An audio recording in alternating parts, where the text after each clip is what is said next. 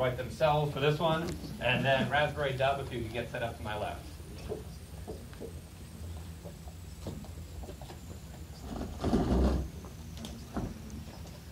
Oh, this is going to take a while.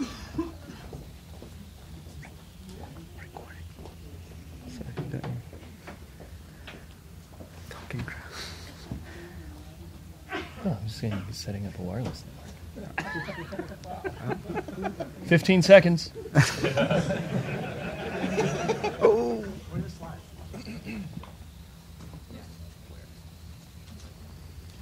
Damn Wi-Fi's. I know, right?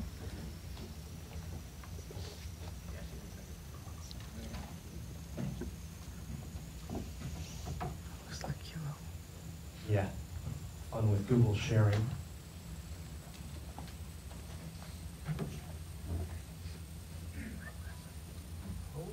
Oh, there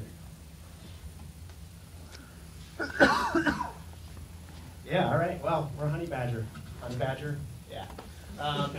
We're showing you an alternative network architecture. This is a different way of having Netflix clients talking to the cloud in a drastically more efficient fashion. And we're going to try to show that.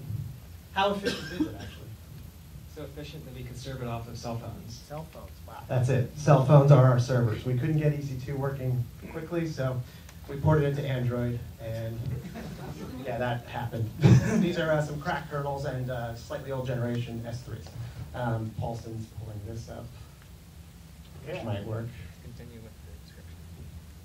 Okay, yeah, so we have, normally this is what Netflix looks like. You have a TV client and it's talking to the cloud and it's firing off tons of requests as you're scrolling. And then the next guy, your next door neighbor comes, and then everybody else who's in the world starts using it. And we get all these lines. That's just bad. We don't like lines. We like less lines, just one or two requests, binary serialization. Let's do it. So we said, let's send all that to a cell phone, 3 cell phones. I lied. Here's the API cell phone, the CDN cell phone, and the data store. So we're going to show you that. Right here, we have little tags on the back that show you this is API. This is CDN. All right. And this is actually a picture of what you're looking at over here. So, yeah, go ahead. So right now this is production. This is, it looks like we're not loading much. And this is our app right now, and we can do side-by-side scrolling. And we get as smooth or slightly better on the CDN, less jankiness because we don't have to load much data. Phones are serving this. This is a phone. This is prod. Yeah, come on.